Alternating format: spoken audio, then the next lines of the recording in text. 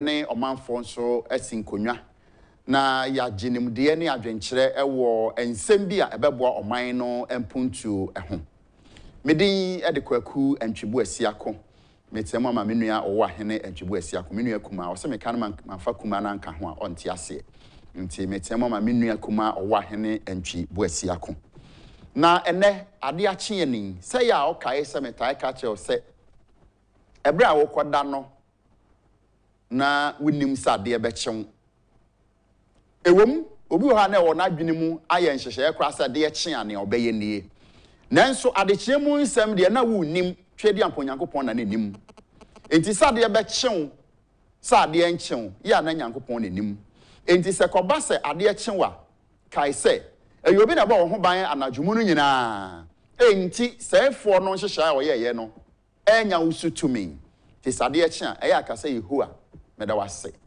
esanse enye wa hoden enye unyansa na enye utumi nso ya meta ka sese ka ye unyansa eye utumi wa hoden ne utumi ye na ma ade pa bi chin wo a ni nyina sa nyansa tumi ni nimde no onyankopon no ana de ma wo ene ntie san kodan se ene adechie ene se de utie bia no eyetwedi ampo onyankopon ne ma ade bi chin wo so wura fi wanka se yehu ameda wase a ene san wa china ka che nyankopon se rade meda wase so ma de pa bi achi me ade achi obi nanso achi nani teye no no wa yaresabia ade achi ye no nani teye no yaresabia nanso no kwa de wontumi nkasa ubisa ne hwe ya wonte uhunu nanso de wada sorry o wa ahoden utumi kasa utim pae oba bia enya o ya enya boni aye kasa yehua meda wase asedan kan odin so amade pa bi acheme mede wase so atie ne saa ene menku an hyesem a mede mawo ana se futu sem a mede mawo ne se empani se de wapoto ma afie no onchiri se ode bebomu de wapoto ema afe no onchiri se ode bebomu obi wo ho a ye ka se obi poto a eye meko me de me fe kura achembom so na mfiri nti yetena ho chei nti se ho ne ma de yinim kwaye mu ne ma de yinim pa abomu yese otete ukontomiro meko kakra watwi kama apoto na yowem o de taporia apoto ema fe kama na se ebi aduane na ne ono aduane no nye ono ankasa de ebi de ma pani bi ana ye de ma obi na adi no no no ye ho adwuma enti se wapoto meko no fia oyibo de asin no de bo meko num di a ye kira na ye nchiri enti obi beka se na sema papa yi kan ene sen de waboa ma bibia ye yiye no odibia eye yiye de waboa ama bibia ye yiye no o so na sen no so kọ nanimu a enye bone ti de wapoto ma afie no enti so ode bebomu obi wo ho a one obi be ya dwuma sika no beba emfaso no beba nanso ono oye adwuma no eno ane na ketu ya ode ama no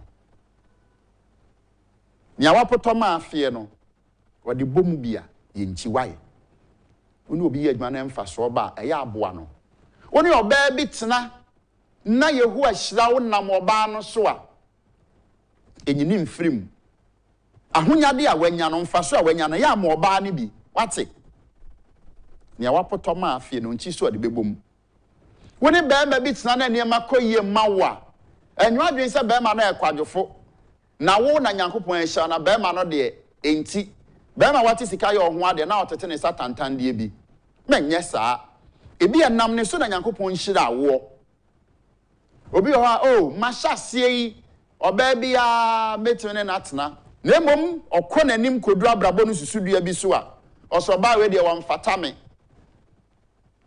ohwese egumanum a eho nam nie enam ben ya enam no etesesen ya toni oba atena na nema koyi a shoba na nimunyam yinaye minim papa bia papa no e teacher ni o kwa kira ade a bedi sofo ba bi okoduru ye no nanka se binom ta aka se o ba bi abeduro bi e wo hu ni pe so no yomonante ebi oba kura JHS no wie primary school kura wa anwie nanso papa no ehunu se ebi oba na anwie secondary school oba na anwie university ba bi a woko bia na otwe oba no na ode no kọ fiso ehunu se oba no boa no ebra na owo fem no sabra na ogina classroom chilade no oba no so na sene ema no atimi abedi sofo abie school na se wo tu kwan a ese oje oba no ho odo oba no nso tu kwan kwa abro chira baka che ne se maame obre so ade ni eno ne ye nhira odo oba na tu kwan akraka ama no se maame won so je na tenem na won so oye nipa de wa potoma afie no onchiri so de bebom enti ba ma na hwe school wa we university ebi abema no e carpenter no e mason ni opia truck okra wodwom no hu se obetumi aboa ma ayeye we university enti ba ma no nsem fatao ti we yi na tonchan akofa de osusu se obeboa bi kura na sa ba ma no na obebo ne hoka ode ne carpenter adwuma de ne mason adwuma ne concrete soa de aboa wo mene wa bedi yi enti ususu se ba ma no mfatao wa benya MP bia de wa benya minister bia de wa benya adwuma mu pani bi nti sa ba ma no won fatao won te brofo ne ebedie brofo etire nyansa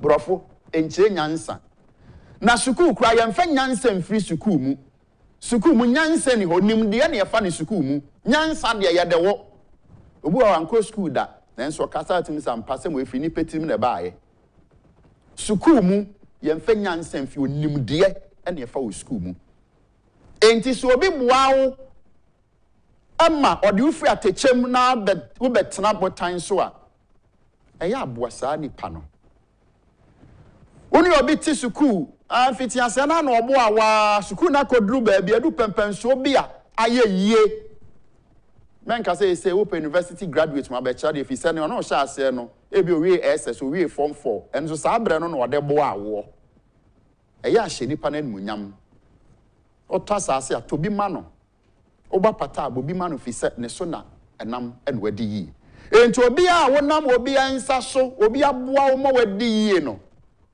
enyi nipa no mu eya aboa saa nipa no esa ne se obi obetumi aboa ono na boa awo enti wonso boa saa nipa no eya akye ni so kire obi a waboa wo megidi se wo kire ni so a eno no kire sesebe otayade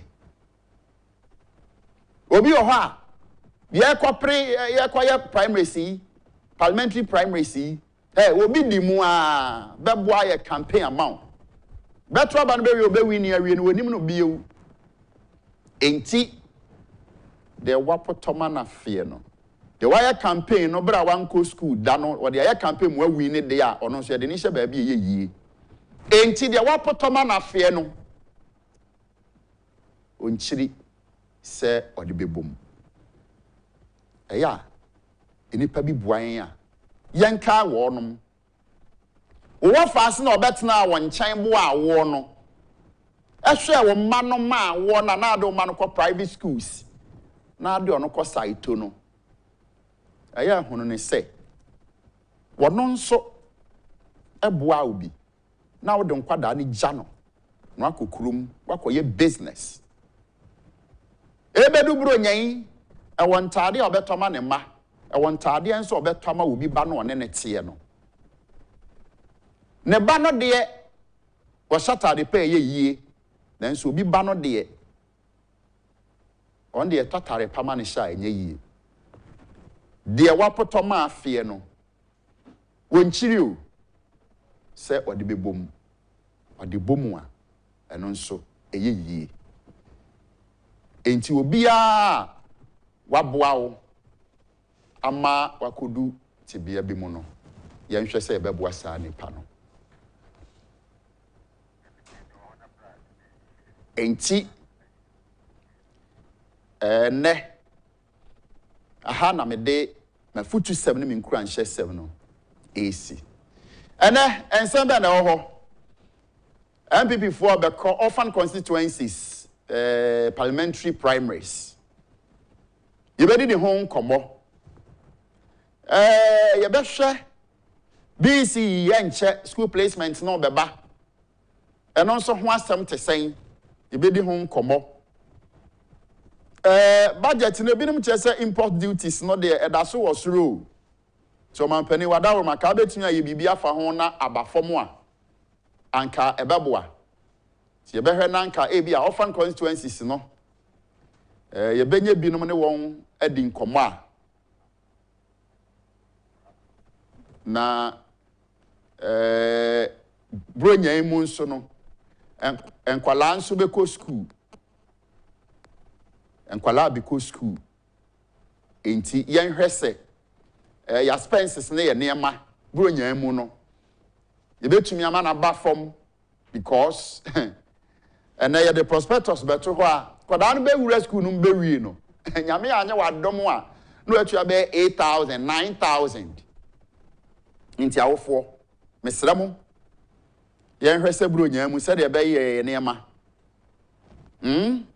na ma prospectus ya na bi wa ebi de be sa ha na mikuru mbom so kwan wa so ebi nso de be sa ha ne kaso ha ya kaso ayon city enti awofo yenya hwe yie yenya hwe yie aban adawro mama te se some the standard prospectus bi beba I no de ekutawa ni nyina ba bia sa nete because se wakọ ba bi se wakọ yo one stop shop bi okọ na akọtọ ne ma ene BC ho ne ma anase okọ secondary school ba bia benya to o show be list ekuta no na show bi dia na obi sa se na sa school we no eno wagan na ha na we nso ewo ehemfa ye twa chese jaba aji se bia toothbrush e bia school no beji bi agu ho ene e bia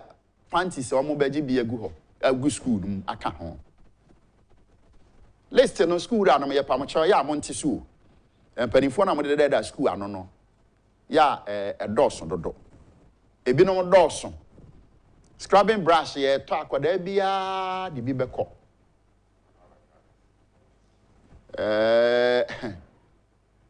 yenhwe na yentoto ne mayi afei a driver for ena ye bedi bronya bebe ye bedi bronya bebe jai oh me kwa basisi am ko hwemo agu abasisi a o pentema ko he driver ni de wode ya passenger for wa kodru no akwa asan aba ena wo ye driver enti mu a passengers wo ho enti o pentema akwa aba no ya hwe yi ena driver 42 truck drivers no a o kwa ka so a obehu na walodu la pass ti wa wo kwa ka so na wo furu bia onim se odu la pass abenya ka so aka enti wonya edru achimota kwa la pass na no starting lodu ka so la pass ka so enti wa wo tika no ma no waje wo la pass fail odu la pass nso a no waje wo ka so na wo ko kaswa old markets ne adea na no nso mesrewo unse mo yesa ya na posifo nso ta echemo pa na masya kutu yeska na ma posifo nti yesremo emirika tente yente so yente mirika tente so na yeye ne saa ebeboa ema yenyina yatena nkwam enkwanhya bebre ya na esie no madese de ba kono se oman yi mu se ka engine epumusi a ye che megiri se de yare ba eye eka air pollution eka ho ka etuo mu sie ena bobo ye bi to timi pumusi ya ama this driver no bi wo ho a o twen kakra enti se ka etuo pumusi etia mra de a MTTD for madaroma mon kasa ho fi se ekum nkrofo e de yare pi ena eba tie pam chew America tente oka no hwe na enye kotwen a mesrew enipa nkwan ena ade kodi agro kwan no so no enti eya na wahwe ni yi driver ni bi o tumi ka kwan so na akwaka obisa so na me ka no mentimu bi wotimu bi so e bia na o de uwu amfa ho e bia na o de uwu a wabusuafo ohia ho o man hia ho ti yesremo America tente no monte so ene ye yi afa ho no afei ye bedi bro nyan mo amopa de efo enti don komi ya so promotion minka say promotion nyina na goods no atwam ene ma no bi o ha ne braso atwam na Ghana ni obibini eden krata afofra kwatete tare ho a ena oto ama ne nuanom mesrew ade aye bo ni don komi no ya hwe yie wo ho bebre I spy ya oto hwe expiry date no mesrew bebi nso ho a paper na tare ho no ya why esan say date na ho na twam ena akofa foforo e de abetare ho me pa cho mo ani na ho enya de efu nyina ena ye papa enti yenye ahweyi opa de efu bebre a yese opa di fode nso a onya sem nso a di fode enti yenya ahweyi nya wo koto bia no hwe se entwa mu ansana wakoto na ade akofie akodi menua kuma owa hene antwebu asiako abeka mensa ewa ha na de obankrata no ne ya aba ne nchen no na wabobo so amaye sebe ya ahwefu bi hu de ekro kofi abane na hoye twedi ampo adom anopa die se botaya na wahye osi utidi na se anopa yeso de enkwache because ne obia na otimi de tie kra body minimum ene obia na timi hye suit watimi asori anopa na watimi 29 watwu mu ade ache nko ade ora yeso ne yedi ne ye yeda yehu ase kofi nti na anu ana awakura ho na yo adwen se obebotai ase we na okay uko botai we tie ana be she suit ukonya shoe this a bronya so bronya be so me na bi no up and down and up and down no me na African way no up and down me she me de ba ko be mfie no ti me nyini no say ye pam na simi na ase ti me nyini na etwe ba foro etwe edu bam na enika na go bi ready up and down me wo bom so no na say ye to bronya tare ma me a ebu asesa abrende na koko na no no ye tete kwahye die ni bi yes ti sabre ya tete koko ama ya ye ho adwuma na wonim ne ekodo koko asema ayo adwen se wo nko wabre na chese afie no nya bro nya tare ni nya to tade no mame na ye de kwahya dakam na me hu ba bi ye sha kofi da bia nkodwe ho hwe se wa se sa de rubber so asha ho ai na chese o ti rubber no sound keke kura na se ne pampan bi ya na se ehwa bi de ai Emre Dani o. I read it. Me say Bapani ya woto amenema edi o. Na wonim kwesininse. Eda de so no so kwai munipo. Se ye to material ma no. Na ye de ode koma tele ni a. Tele no se ye susu no kwa ye de tape measure na to no kwa ye susu no wo besere saa na enu achi no obi ko hu sio saa na no poso ya pama wie no won ko anya de kra enkoje mre wo no wahye na no kwesininse ka se bi chere no say eh se bra nso firi ngura mpa wo se wonu apasudua minim wabu bi panyo ni nyina eda de minim so atiti nipa na soya ono wa drive ma me dokono mu di enu kwai bi enu oni ma me dokono na ne driver na eda Hey, sir. Grace Omabo. Me dokono. Kwesi di na che hey, I'm not time I know by the far side. And then na di no wura ba bia ma me no beko. Ti ada de wo titi nipa. Na no kra no say obonsuo bi di Ivory Coast. Se bobo se dan. Ni nyina watena so pen. And I'm so the duabo ntimi hu. So okay ya. Na nipa we wa sorry elder. Hu ma de be na be da. Elder. No, Daddy. I can't check. I'm not sure so bad. What you were doing?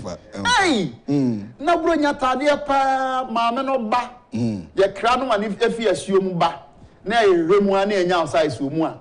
Me so bad, better now, watch it. Eh? Coffee, bet me a suber now, watch it. Now, mamma no shall boss say, eh, dear neck. Me do so dear bro.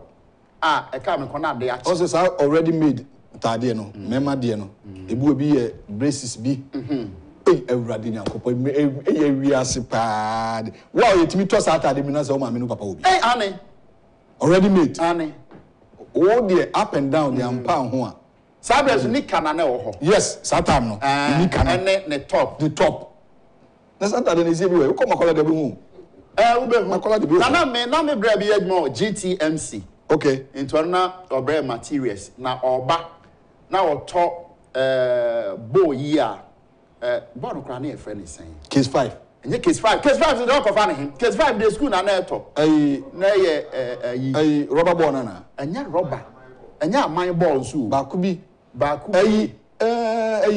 ewodin bi me ya kai ahwefo mo ewodin bi wo ho eno ehwewa na se ye tobi brewa ane me nana fichie me papa fichie obi afichie enkofo on bobo ni bi no omnom bedo be ko nsuo nyina so nsuo enti ye tobi brewa sa de a o na jai bro nya no obawe akokọ anaje se bro nya bre ene se akokọ nsuo bi ni ho obawe akokọ abro nya bre na me papa won ponchi bebe na ba si awe ponchi bi na yare aka no ansa na ebeku na maye ewiase adin o yesu ni adidi oh okay so be phone lines and confirm come one because me na sorry the very first day me hear news on TV me hear news we me ko fie me sun ya ma de echi ye tese nyame tese na wa ho a na me wura hoye because me ma me na ensuo mu anwea o ene etwe na de etu school fees for secondary school nti na me hunu se na woni amane slamai amane na ya wemu no ni asia wemu bio ane ntete no ekota no na bia wonsam sei nti wode tu fufuo no so a wonua bi di nkontrol mo abefa nti uti fufuo na waka biawe awrade ni adini na kofi chense no kura no ehu atuo nti etwa fufuo no bi ne ya tare anopedi of some me come crew na me school there side to me come say ndi hana na me me dey ni nyina abubu me dey da so me come say ndi hana me go school dan we mu na me tie me dey ni nyina abubu me ko bom so Presby primary school ni nyina abubu da no nyina abubu and I'm called bomb so LAG GSS by then na GSS and so dan no nyina abubu and last week all students GHS for the picture be top platform be sure me hear me say mini ananyame I say wa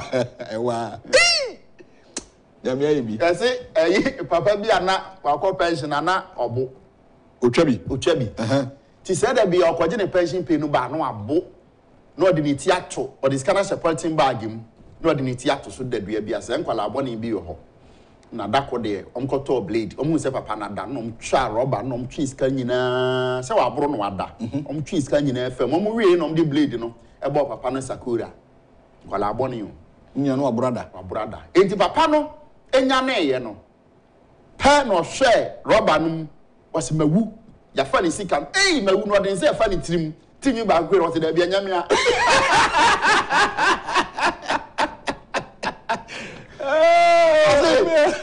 Nabi enyamia because order no na ni sika no wo ho sika no ni ho order na ni tinwi wo ho order ni se fa ni tinwi so akwapo so Enyamia. Now we coffee picture will be a while. I say, hey, Damia, you be old. Yeah. Already, movie and not did not singlet be a shower. Singlet be a shower, did you know? Eh, it was a done counting one. Yeah. And Uncle Bikai, as if you have been hungry, and now to me call restaurant. To me corner, man, too. Mamma, num quasio, patrol, the watcher on. Pija. Sabra, no, no, why. And I couldn't assign your money. Already near the year, but we should be grateful to the Almighty God. Kofi, and everybody didn't come on Pope or no war, Kedi. Okay. Or Beko MPP, into an over the camp and sa aha. Or a Pope. And not here, I don't go Vatican. Vatican, there Italy or Yan Ghana and Sana. Also, or cock Kedi a primary sin. Oh, wonderful. A nomination. MPP. Aye. Nipan endorsers are here. I'm also the I'm birthday, I'm refi. Or here no pay happy birthday and comma a year Prophet Eric Boahin, Rain House Chapel, and Odine Juma. Also for Yame Inshrao, say Yame, and Udiwa Woda, die a wono, and Ibuna, and Bessie so. Okay, I'll call Yame so for you, the nature say, as of Sudi birthday, I'll be one by a man. And I saw from here in Bible. There are some from here in Bible, but catch a question.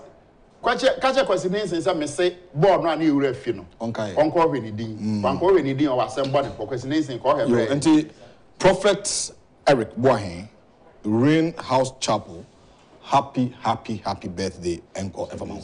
My area, the Boncratano. Okay, happy, nada means say Sabbath, nada better. Happy Sabbath, happy day. Well, you could finish, you know, so not that's a electronic headlines na abano na onye abedwafo me say mpanifo akunini abatransia onumba bedin komo Daily Graphic. Local miners need more incentives. Sam Jonah and the way aba and a witchcraft bill yet to receive assent. And a great festival opens ahead of Farmers Day. Lawyer reports fellow over unprofessional conduct. That's the headline. And I pay Daily Graphic ebo amanie and ira Sam Jonah say ushima local miners no here akadie woni die di to afamu die una na bia asase ohun say gold also but only hu akadie utimi kofa obi ba and na China for ya doso and this time China for ibeji hikrom he men people also do hu gym and nam so ma illegality aba your mining industry no. Okay. Nti Sam Jonah eka ho asem. Na witchcraft bill. A lay that they do komo aka say e dey nsabe hase. Oko the northern sector of Ghana. There be ebu bi bayi and anye bema there be ama man kwa na ebu mu be. But hiafo nko anso hiafo on be sikani abon be yida. Dabi. Wo sikani a wo ni sika one Prado ne V8 woni fia aka so be for. Dabi. The only be then ntoma atete the oni aduane edi then enu aye call ya be man enu aye call on yeso wo be for I'm for Ghanaian Times in Toso. Okay. Minority kicks against 5.5 billion Ghana cedis tax waiver for 45 companies. I know you're the headline. Okay. 24-hour economy policy is to create jobs for Ghanaians. When I can't Ex-President John Mahama. Oba try and say abekeke can say maintain positive outlook ahead of festivities. Kojo Opon and Kroma. Okay. And I'll do it Abba. Okay. And Ghana will be self-sufficient in food production in next 5 years. Minister of Agric. Now, if one acquires Agric, you know, a member will be unpicked with Jumain day. Also, the Democrat Ghanaian Times minority kick against tax waiver we know. Abaima Mekubia. Obi bibi nyuma this Toby Chicho Titu Omo involved into one district one factory. Obe set up importation of machines near the arena you will be tax. Now I know now more accumulated it's almost 5.5 billion Ghana cedis. Minority ni say a kickbacker a buying fast with the say Oma tax waiver we are not CH Baba Jusika and it's a tax waiver the 45 companies Omon Fuaso. Na so Omon Fuaso enye bill ya pass okay. And you remember Penny that John Mahama say 24-hour economy no be bienuma ama kwa kwetwi wo fa asefo wo bomso kede mensim nyina kwa biblo mu nyina bi ne bi aye ono no wakasa no mahama wa mada what's my president John Dada no Yohani Dada no okay nti the Bokata Ghanaian Times no pay insema e wo no yewra brand champions say o man be de ne ho wo bra nuane sem nuane bi wo ho ayen ko fan free baby ma the next 5 years aban guso de nyoma gu apono so okay nti no pay no so do aba no daily guide okay and am dey to aso Ghana card for car purchase soon Baumia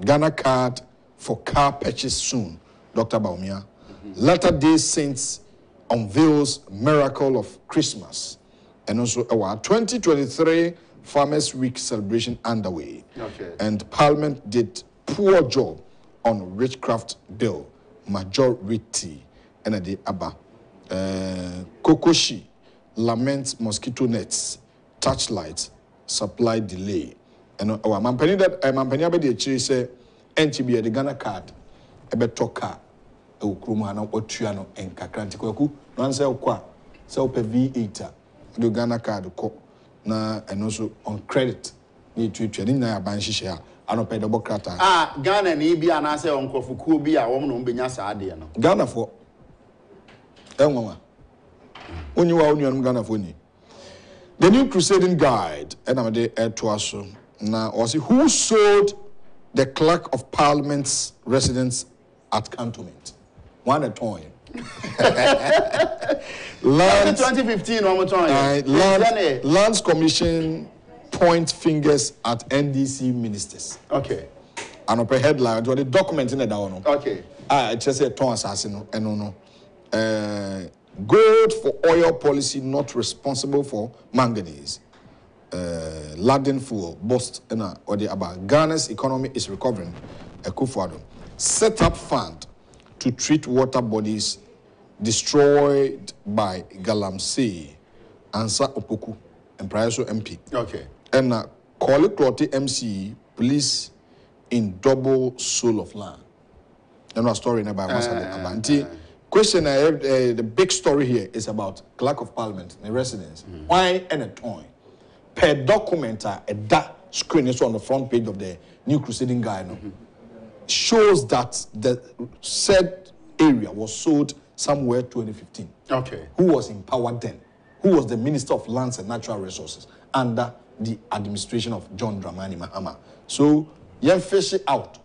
Name and shame, no? It is time for this country to do that. And name and shame no bro from me tell ya che so me share dey hu adwuma bi aye okay. The Chronicle and medi ewi okay. Seglemi housing projects wranglings. Collins Dauda ordered to surrender passport. And I won't allow you to destabilize our peace. The president of the state. Hey, warns NDC. Yeah. NDC Communication Bureau lauds Mahama 24-hour economy.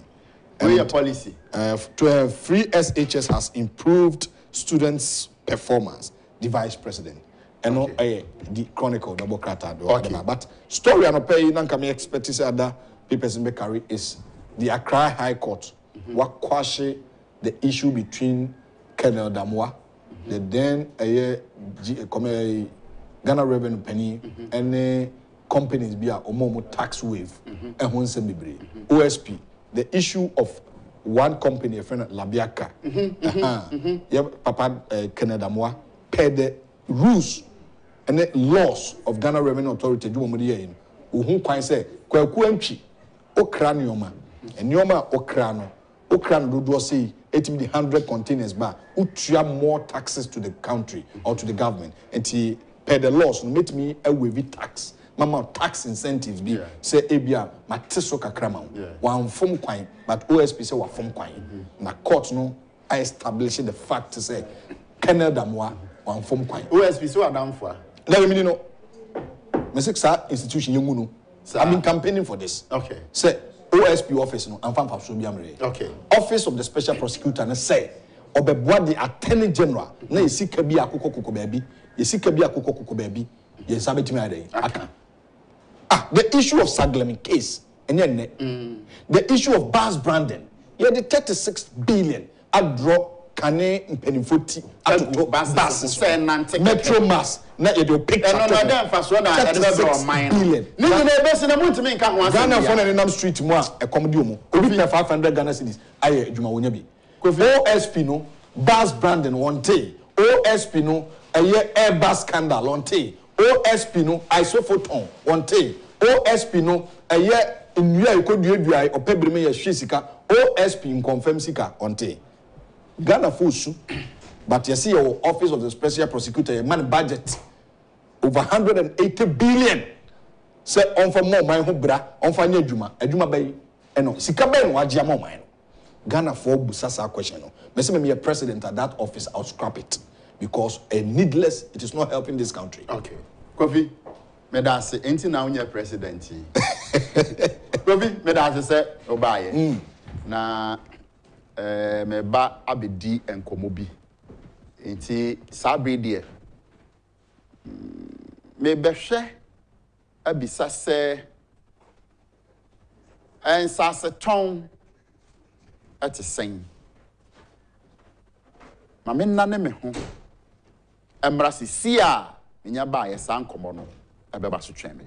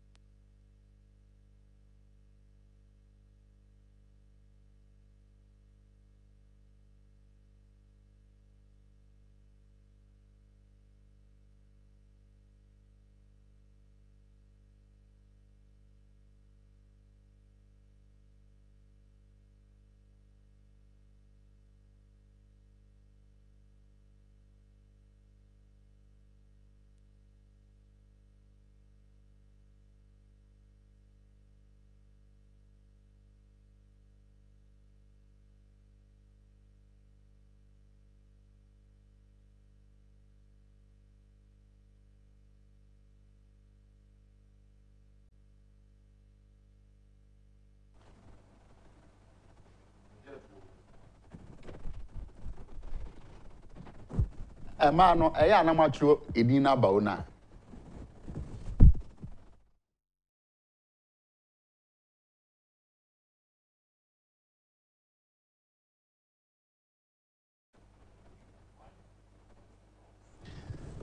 me de was say gusu hwe the dialogue ene anopai ye bedidi enkomo bi yedi nkomo no wi a me won panimfo ahoro mi nu bi nso ho a me no mbebo enkomo na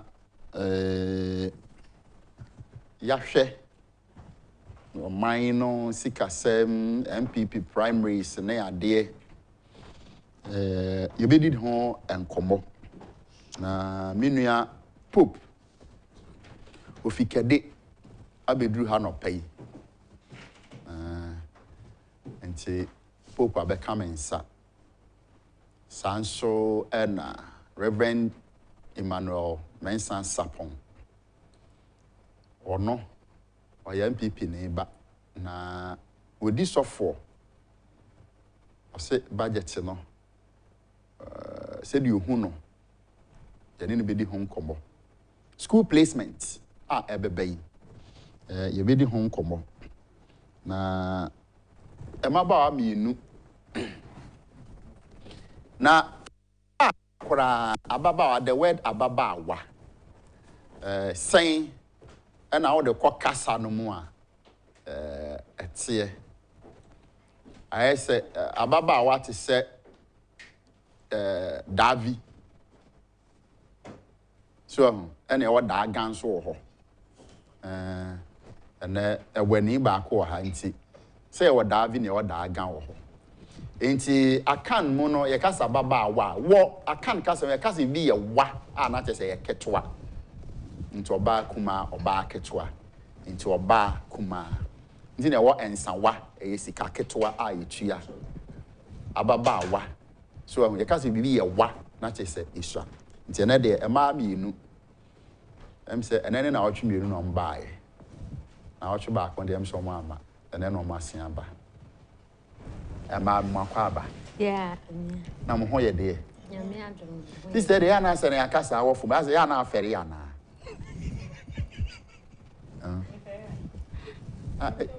on very well okay oh na then when di answer na abai why come na oti won sawo okay ba kan dia magie di na aha de boko yo ya dase e fi so de boko e boko ye tia ahwefo ne etiefo anape na asem de na yeso eno ti ne ka say ye boko okay afe na wo hwe yen ene na wo te yen kan ye adwuma ye ku a ye di adwuma titiriu e won sase ho ye di adwuma titiriu e wo se ye ton sase ye si adan na afe ye to sase nso bi okay and then prepare de ye to no e wo form kakra okay na mom de ye ton no eno na egusu gidigidi kra ye kan form a say ye promotion Christmas promotion no ye de ahihye so papa o ma ye nti ye de ahihye so na ye twen o se obeba ye numbers no wo screen ne so me pa mo chew monfa na monfrɛ ye na ye ndi nkomo se wonni ye number no ana se bia won hwe ne mo mutie wo ba bia me pa chew ye 0241 665 200 0241 665 200 and 0540 226 276 0540 226 276 na fe yanto ankomone so na me ka say ye promotion no mami me nso menye promotion asa na nso abe promotion no okay na no na me ne odi me ne mo di nkomo bi no e na me ka kire o se adwadifo ma wo mo odwamu no nso no anka eya mo no omo enko kasa na saada na otwe no mu a no meko dome market omo frɛ edwa no ba ko ne din no boy me de ne kan ya me den so agya ma ye twi de me kan se for kwase adwa so omo ton bode ho enti me koye na se na obi wo TV bi wo no omo hwɛ net 2 no so Mr. Ntwi bo modern na organize na Heart Builders Rare Estate for no omo mra ne mo aboa edomo ano na omo ne ye mekasa na hwɛ kwan ye betumi afa so enti mayes organization na mo ya na ma asase no mo atwa half floor to be am woni hawo was wuti a Mr. Ntwi na no dia asem ne minim sa wo hwɛ ye na wuti enso enti mpa chawo chiame onim na asem kwase den nana wasumwa eno ye chiame anim ne kasa papa na afi yenkoso mo time no so ya da se enti promo no ye bi wo Shy Hills okay ye bi nso e wo ningo mienu ya na ye wo so ye kan fo ma asase no ye wo bi dodo mu e wo Shy Hills mprempren ya ye wo bi e wo ningo pram e ho na ye promotion no me pa cho promo no e da fofo lefo tutumrika ne kan wo ho ne bra beto asase ne bi ni 15,000 Ghana cedis unya ne baby a 15,000 Ghana cedis 150 million old currency 150 million ni we 15,000 Ghana cedis unya wo baby a just a Heart Builders Real Estate Shy Hills da infonine so ana seti bi nanim a wo hwe eho enso ye wo 15,000 Ghana cedis ewo ho near what 20,000 a promotion price 15,000 and then 20,000 150 million 200 million ye can for ma say to mrika ne bra na ya asase papa litigation free e what de wo ha wa hu say wo si wo dan yo wo de nuama na ekogu ho onkoto landguard wo ho obia how entetel eno nti e ya asase papa ye can for ma ahwefo nyina Ghana for wa brochire amugu so mune hard builders edin sa wo so yadamase mom rise and say promotion no efo brabeji eka brabeji 1 plot 2 plot brabeji 10 plot said the modin kan ye bi no na yenko yenim ne nto aso sika yi a me boy yes okuta ne nyina me pa cho na wo de aba okuta ne nyina fa emu 10,000 pa cho fa bra ye promo nti for 10,000 ebra beto ase na de beto ase a de aka eye 10,000 de ne de aka so eye 5,000 no ye ma 6 months na we de etuetia ne kakra busumi bia ye ntwa ma de wo benya bia me pa cho fa bra ya so ye ewo Ashaman ubedu ashama krodua ni ma baby e fre ho kaketo wonti bi wo baby a just ashaman pe demufua Kaketo Junction. Unya bedu Kaketo Junction pe na hard builders for ye ne wa bro science so e wo ho e ye ne di animoshe e ho ye police station ye ne di animoshe obeto ye wo ho a ye do be ko ye site ya bobo so a kirewi na wa kwa kwosha de ama ho ye nsuo to e wi abo e ye holiday e ye dey ye kwosha asase no enu nti ye kan foma se fiada e be ya hia ye e wo Kaketo Junction na ye fa won ko asase ne so anapa 7 o'clock 7 o'clock for your time and not any year kakrama ye 7 o'clock Saturday e ka ho Friday so ka ho ba asase de ye promotion was so no ye do be ko na wa kwa hwe asase ye twa ne nyina 70 by 100 e ye full plot e bia wo pe half on so a promo ye betwa ma ope doduro bia wo benya eno ti kan ho fire numbers no na frɛ ne ani woni nkombo ento aso hard builders we are the future planners na ye boa na wa hyehye wo ho eno ti ye de nneoma bebregu akwam o ta asase wo ye ho a woni hawo eden na wo hia cement blocks woni hawo eno ti ye de to awo so fire numbers no na frɛ na ye ndi nkombo me da say ne ani kan se fiada e be farmers day nti no mo be cut time ben Ghana time 7 and I say abrofo 7 no bi na mo ka Pacha abrofo de ni 7 abrofo 4 de ni 7 o'clock na ye nyina ye wo ye office assignment Kaketo na nkofo omo amoba ni nyina obi atena ka emo a ye ko okay nti wa wo pese ukọ na ukọhwe asase no wa wo pese wo to promotion asase ne bi no Friday ya bomodi anabra na yenko land no so na house builders enye land nkwa ho adwuma na ye wo building materials ye wo plumbing materials ye wo polytanks ye wo cement ye wo niama bebre a efa adan sie ho enu nti na no pay me kanfo heart builders real estate Emma Ghana for abrotire for wa wo hwe me ena no pay so we are building materials ana we are plumbing materials bricks cement block ana any house builders e ho na baby pa ese wotimi to woni ama e bia na woni sika sa o pese woto ade e wo house builders fonche o pese woto blocks wo bricks o polytanks house builders amen kantra wo say kakra na wo no wo de fabra na niam wo hia bia ye de bema wo na de ma heart builders heart builders ni say baby biara ya sase no wo bia no ye brock factory kese pa e wo ho enti de wo be hia ni say so wo beto asase wo heart builders a wo de ani say heart builders for me hia blocks me hia cement me hia we obetwa wani 2 minutes na obi bia aye ready e wasase ne so eno nti me kan for heart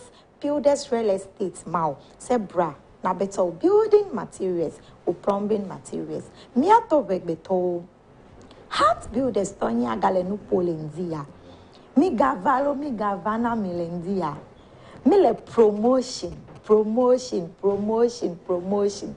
Xmas promotion Nenye bele promotion yi gbadi be apla ke jagbagba na va heart builders real estate togbo ke mi afani gba yi kele Shy Hills a mi kwale promotion enye 150 million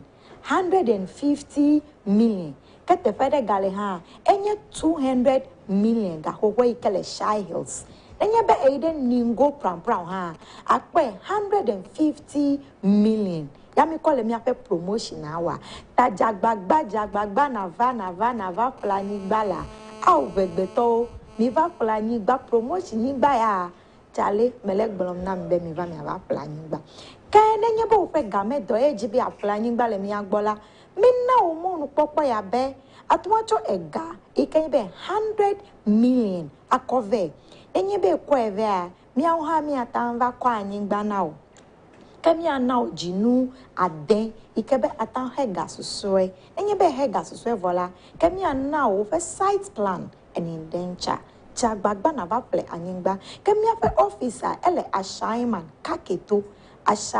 kaketo jagba na va mi afa nyigba wa size is enye 70 by 100 ke fida memelinda me na the site ta fida ya ikenye farmers there mi akata mi le site igbe mi afa time nye 7 o'clock ndikanya ta jagba na va assignment kaketo na va mi aye the site kemenya nyigba de komi jira now major na building materials plumbing materials major na blocks cement nu mi okata hotunu okata le mi asi ta never planning ba le mi agba makpefu afa akpo pe building materials plumbing materials so tamale heart builders kamfune begbeto de sia de kejibe ya planning ba ya building materials a tepe manye tepe nwe iko jebe na ba plenu le me dak pe na me so me dak pe na se enano no na me ka se afi de ka ewe no se na ewe no ka no kra ye o de pa e no ahye dai ro ho akwa rehearsa e na de abetna na ko tiri mu ya se na wote okay na mzenchu ma me fan kan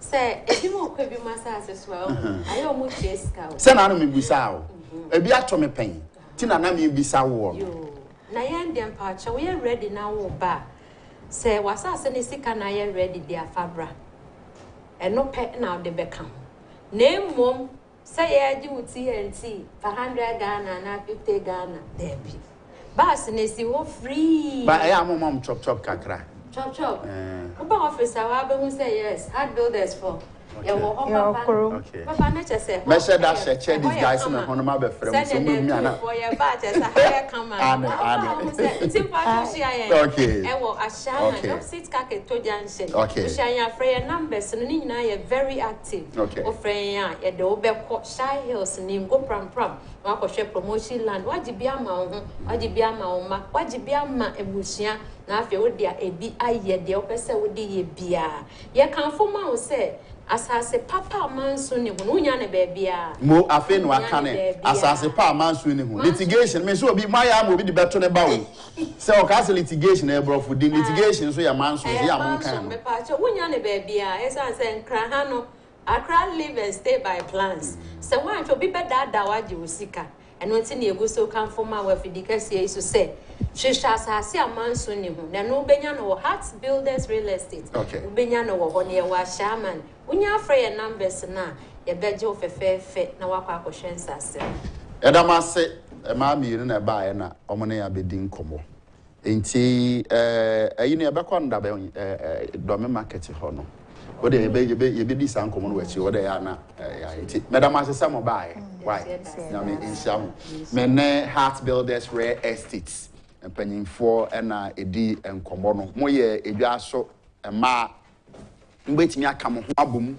omo bebo mo kama enti mo de mo frɛ omo a on beba ne mbeba betena se no ma kyerɛ mo sɛ de mbetimi atua no nkakra na wonso ubewie no nye da bia na we ya afi besun enkopo ebetuo efie wura nom advance ahodro a omo begye afi eda no kra ne na esidi gya no be mfie adunum atwam ni enso bebuza so ni blog bo misrawo adoso tu na adoso nti eja mokom ha heart builders rare estate mokom nchen a omo nso betumi aboa mo na wanya sase ne bi sebe ya o chena bi no onso wani enko ha wo enti no mi bedi enkomo sisia afa budget no senia womo nso mo ye businesses ehu no na assign edin komo afa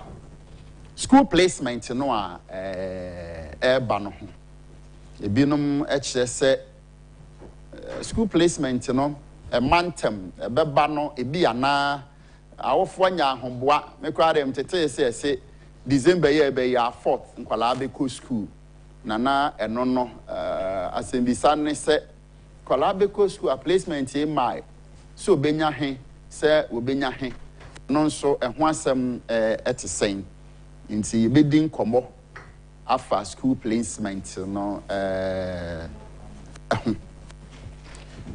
Osofo Emmanuel Mensa Sapon osan ye business enye osofo yes or ye adwuma so ka ho nti oye adwuma oye teacher ni so de no ebedi enkomo papa akwaba yeah media na ho te sen yankopon Prince of Peace sorry so te sen Prince of Peace asafo papa de nyame ase papa wonim se me kwala abrem nyina na me praise bi ni o ade no wajai and the back can actually home. Oh, me pa. Basre nyomo de yenum to basre nyomo de yenum to pa enti oye basre sofo papa yenhwe ne di kan budget ya aban e de bae ofa na sorry mu ofa na business mu ofa Ghana fo mu a uhune sen. Yo, medase nana nchibosi akon medawase ene ompenifo ejuma ewura eye honorable akompreko ene ne hokafo ene penifo a eda dwumadie kese nyina no medamase wo sa akwanya kese a ene mode ama me se menimomra na enso yameboa oman ne chechire ene oman no ehun komodie se de beya ebi nso ebekọ empanifo asom na omonso ne yewu mu no ongafa ede aye adwuma na ama oman ne mpuntuo akoso enti menya sa akwanya ide na mechia wabo mi din se meye basre software na mechia me moderator the outgoing one and the incoming one. Reverend Professor Joy Mante nanu yana yijani kwaina Reverend Dr. Nana Oparekwachi enso esinanai me so me presbytery chairperson Reverend Enoke J. Pobi me district minister Nana Kingsley Edu machi asa mpenifo ni masafo ma ewo Prince of Peace be senior presbyter eni asafo mpenifo nyina mechia mu nyina eni masafo ba afiejewa o hweye nyame enhira mu nyina ne krakra ne meyere dofo mafia mintimi nyini mfim me dofo pa no ono ta mechi a medu de bedri mafia asumdue enkam medase afi issue no a efa budget ho no ye kan budget a say lay person bia epese de nani kosiso aye sikasem ene adwuma sem a ewo man no mu se de nipa dwedie tie okuani hu ne de ewo ni kua fam teacher ni ehu ni de wo school efam ni na ketu afam de oye owo mokola ono so o hwese eniema te sen eniema a okoto abeton no so eso ate ana se ne bo okosoro na okoto a obenye sika koto na oton so ayebeto sa na obi ahwe ne de aboso kanfo nso hwese eniema spare parts ne kasa omkraba no ya toto so ana se ya tete so na so sika no de kofa no last year no afia ebe no obetimi de se sika na kofa na ana se obeye ne den se de be ya de sika sem enhye na obekọ nanim ti budget ne de nye brofo akese no ene ye de ehwe eno de ye de ye ntoto ye na emom se ye kyerase aba ordinary citizen abrabom eni nipa ye adwuma wo man no mu a obia hwe no wo the sector nti no the American is say yati bebre eye mpontuo ni nkoso nhihye finance minister de agu akwan mu agina omampani anamu de agu akwan mu eye na me de me hwe kakra eni se ye mu bi ye business nti na me hwe import duty. Okay. Import duty no ma anteno sa say yate import duty so as much na me hwehwe say enka se de se wo hwe ye port ne ye port ne aye deja ne niema businessmen ti me nkra niema ma eni ade na me hwehwe say nka yebetete duty no so kakra na amankrofo atimide kasa ba betra ha na o kan say so kasa 2 wisie no so a police for chi ana ye nche air pollution pa ma yare bebre enso bebre wa ha oniska o de beto sebe kam no ana say home use car na dada no a ena obe kekesi ani sa na watwe ne kwan so because everybody na me use okay be police ni bi HMI I was say who use rikitika o say rikitika na che ye ka atete enade ni nyina pie za rikitika si nam kwan so bebre because okojina garage so okopeka otumi nto ne boarding pa nti no sa na behwe senka ombetete niema so any car parts ama transportation wo ye country no ayedin papa saban na tete so a Ghana dwadini obete ne niema so ehone ade ba akwa menso me haw no saban ti even lorry fare kra na saban se wate so a driver for no be first that yen te so Ghana ni bi ni wa opa yen ka say import duties about 50%. Ghana ni be kwa ba class and the boni bi to so ahane asem no me da say me say ye emre bibia mu no nanso wom nanso no say aban te so a emma the competition ba sort ase ebema nipa kwanya dodo no atimi akra niema no a obi ba ode ba gi aboden no okay ama aba system no ne ba system no so a wo wante wo de so a se ye nto okay ebe ka ho okay no obi ton ye mofra no ye nkura se ye alatafo odwa alatafo odwa omu di dwa omu mpemfa so bum Inti no 11 CD 22 CDs capre no aton bebre no enyamfa so bebre inti eno de ye kan sa ya na emwa papa ye nte so ye te so a ebema nipa bebre akwanya ama omo atumi akra niema ni biaba ama obi abetete ne de so you will be forced to reduce into the na kan ya wo hwe ni mo ne se ankaban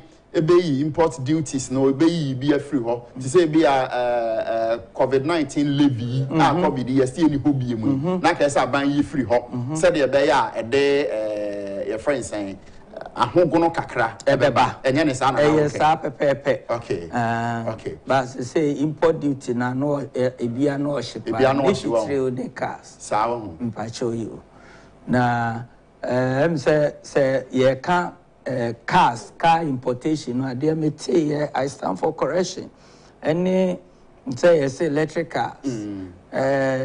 cars cars any buses are e be use electricity na yatete so say sa na tie dia na me madwen me say na sabi echo enru a ye pam adanta minim say sa buses no ye the back room asafe na mpanifo aye o mo adwen say ye dey beba there then build the system so electric wire electric cables enam krom utu kwan a buses ni be electric so e use electricity okay nti wo wo na kwan e wo ho a enam so na pole no kura power no mu na de ne ko e de ne ba na sa system we no e bi we be charge nti no o charge ya no ye be charge say o be ko na point no kura ye de charge no e bi wa ha ya build bi wa ha okay obetimi aye nti no media me concern ne import Martin yamra enwomasuamu kakra say school placement no results na dey aba yenhwe placement no especially yana private school owners no be no etai complain say aban no a place much priority on your friend is saying public schools, you know. Inti say ebia and so how yenya akotra akoda call private school enya to say aggregate 6 7 no being so called public school or train about 18 19 the same school near their man probinum to say allocate about 30% of all the schools at the public schools into ankran schools, you know, almost every nearly kind.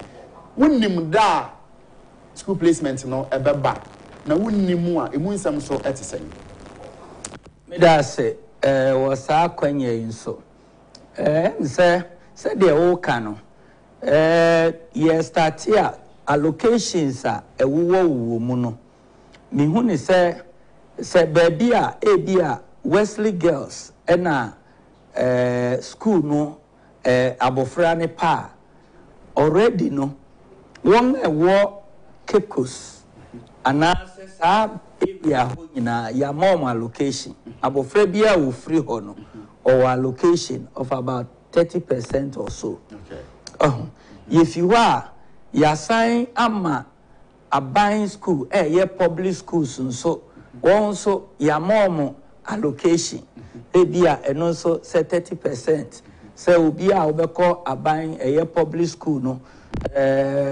unya opase a onso wo sa kwanya no se obekọ ho aha ena afe nso emse protocol eni niema bi sa ewom ni nyina no eye allocation kakra ebinum wo sa kwanya no se omode omma ebewuram aha inti se wo sa kwanya no etimi de yema ewurawuram a won ni sa kwanya no nso no omo beye ne den omo ni allocation bia no ipa che omo beye ne den na che se kakra aka no ena emofra aka omo ewo private schools a omo ni catchment area ho ana where the school is located no a omo pe no ebeko no na che se the whole country nkwala aka no omo na ebe pre sa school no akọ nti no opehwe no na mofra ni bi stand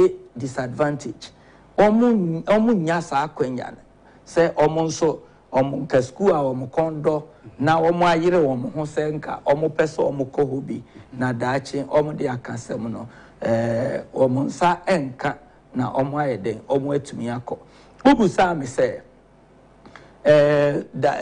placement no I started na da ben enenkwala de be school ana se beba out aha eno so de me wo e kan se say no obi enim Darkwa placement no beba out okay aha wo ha ifi nenenance week nyina na parent ni bi frɛ yes schools na ba na yemra school mu ho me check ana say yenye ne den na nkwala ni bi afrɛ director yes schools na ba na yenye ne den na me so me nya information bia me tie radio me kenka newspapers me te bia ye ma ye information bia say school placement no aba okay nti no se abakra mo betumi a check no on net okay nti we nyina ya de a bloggers no ma kwanya na omo so de sa niema no eni na mu a emwa na a stable system no okay what did this Ghana Education Service no as a whole no anka hu behia se omo betumi aye enhyehyeye e wo mo policy no omo bi a wo ye hu fi so okay BECE last year showing say this year bet showing say next year bet showing say your true results the be say na ba placement be say na ba na no so guide both public and private schools so no mo so to me e dey timetable ma wo so dey to me SEC on me da say sa pepepe necessary ke ye kan ngomasua ye Ghana education some na ye can be systematic programming na enka education de yenyi mfim okay it is say atrotron ene nhihye timetable a ye disua de ne ye de yen nhihye me nipa di so de enka ye Ghana education service because ye de kira de na ema enipa nso esua ebeye doctors ne accountants ne journalists ne adia ye hihye ema enipa edi san hihye nyina so but how come say Ghana education service ebedru bribi ati say BECE for instance last year ye tron BECE in October until ye fi this year 2023 ni enim say Yebetron BECE the same date and now the same month October on the kind the timetable by yashishe edi amaye wa na ye sign every draw timetable no na ye kachire yen say August any Yebetron BECE same kwala no a prepare o so mo prepare yo nature say enye October bio aba August if you say COVID ebaye no eniema nye consistent ebesi sabre okay enunti no mesre mpanifo say yema eniema ensisi so na timetable no ye draw ye ni so na yenye nhihye a ebeboa placement say ya chron BECE ye wie nkwala chron BECE 5 months ni August besi November so say it take saying any chron BECE ya ye be mark ye wie ye mark wie a ebedi na saying na results number no so no ebedi na saying na placement no so ebeba ne nkwala no akọ school last year time be ne nkwala no ko school ebinum ko school November so omo assign by ebinum so san ko January when nyina no enye consistent so hadwin enunti this year ya chron BECE awie time ben is say ya dey ato say 4th December enkwala ibeko school sa na yate nenso school placement no ema nti akola kono onim school a oko ena prospectus ya say empanifo adaroma general prospectus omode aba no ebi asase e toto de nenso school a wo be community de omo uniform no omo afade no no de agise wonya school no ansa na watimi atoto nia omo pe nti yesre se mpanifo emomodea na omo enhihye timetable emma schools na o hihye nso a ye momodea na yenye den yenni so na yemfanye adwuma inconsistency no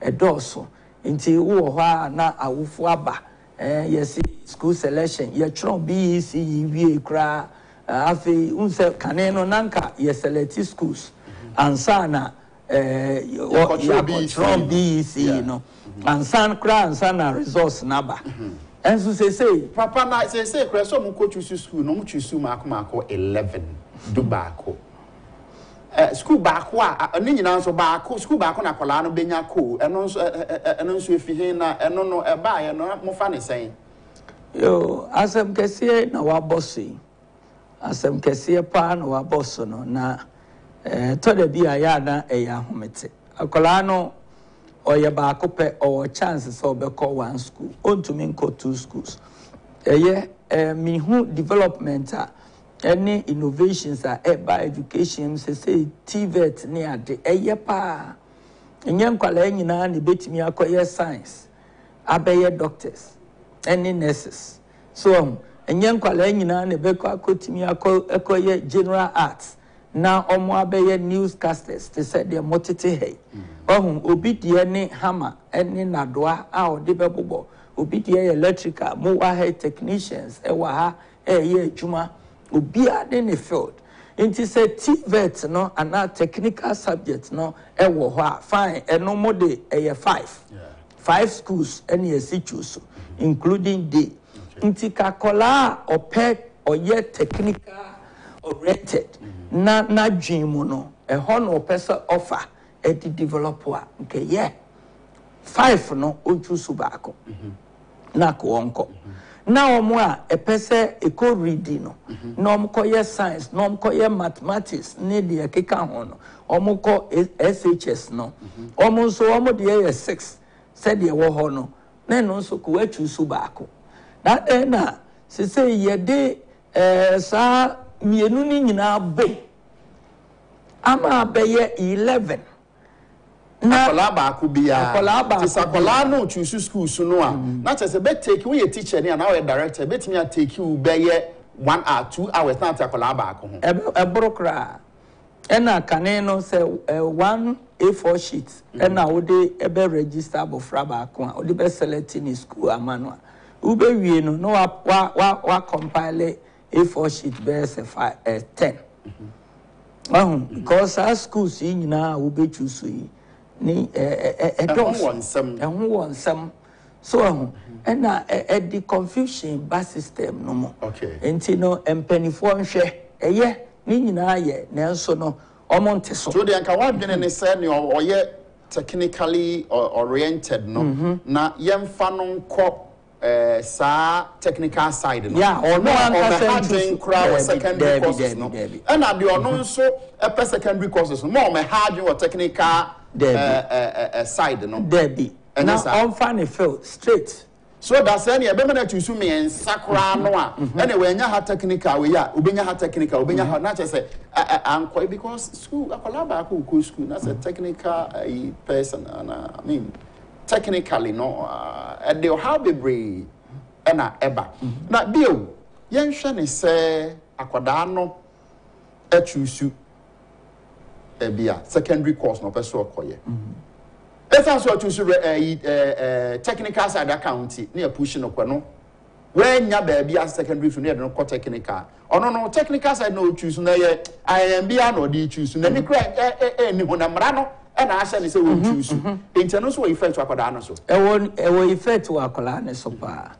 on say the we choose 11 schools na we choose ni nyina no e likely say computer no be ma baako okay what you say say so no we choose and choose so e nhye say choose okay nti me person me ba koye science and na me person me koye science na we say me choose 11 schools including technical courses and na mako choose na computer placement no buy no yakoma me technical school say me career no person me yeden o person me yeden enti wo behwe no ne ewenum schools bebre choose no de deba no wo behwe no computer placement no echi no na nkrofo akogu ministry of education na nkrofo ehuhu ministers ne ye ha MP4 ne ye wurewure mu na ye hu wo mo a wo ye school placement no na mamamfo we nyina emwa na eni perfect chire baka policy no dey say computer placement no dey correct eno dey say omampani kufo ehya ase de bai perfect akola ni twa say presec omuhia aggregate 6 any aggregate 7 single aggregate na betimi enter school wa o pass ya unya sa qualification no a ni hwa schools no ni select straightforward na computer ne de wato no wakoye o course so emma wo mre ho na we de ye di wenum nyina keka ho be wurewura mu a wo behwe de wo pekra no unya okay na amani panso for so say aha na me pese me ko so me pese me yes science me nkoye technical me pese me koye technical na se beba na se wa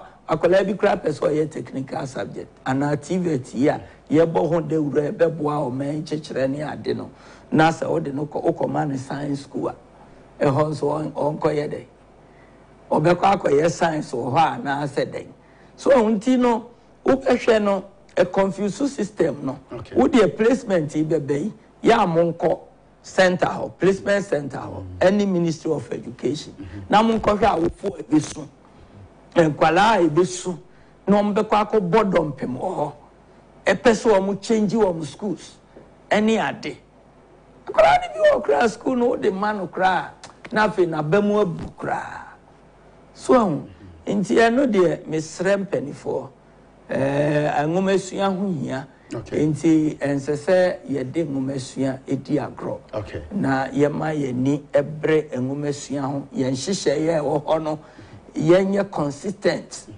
na bibia nkoso da ye de betro BEC no ensese ye toso na up and down this year ya change ye de ko August next year ye de ko October the another year ni asan twa na chi ni e di ko January emwa tim penifo nhwe bibia nkoso nti akola ni wie school a ochron BEC ni wie a onim se 2 months time ni results beba ni results no ba 1 week 2 weeks time obeko school nti no some parent no so wo planning bi e de man ba no a na wetimi nso a follow enhyehyeye no na bibia akoso papa ya bre no ye de enkomo no beba wie no ye nhwe ye se akola bi wo ha wabon akola bi wo ho nso a ye se bi slow learners na ade eden na ye betumi ayes e wo nwomasuya mu e ma san kwala ne nyina no aya na ye bɔ mu ye de bibi tototo mu so no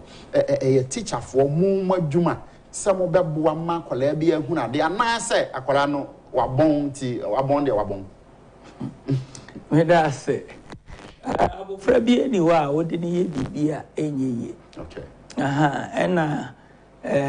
in education field no yenkase abofra bi ye poor onim bibi obetimi aye bibi nti na e bi a wo teacher no na o moden ana wo hu kwan a obefa so a kire abofra na de amanate ase esanse yewo individual difference impo entafo mpo ewo mso ewo ho so ti ase omo fi yefun ba kumu enye straightforward say okwan a wo fa so kire no mass 1+1 ma na ti ase no saa na ataka kra no nso obetimi afa so a kire na de amana ti ase nti say psychologically o study abofra no na wo hu kwan a said ono na bosutie ene ne nti ase etie ne na adwen e develop na won so a wo ye teacher no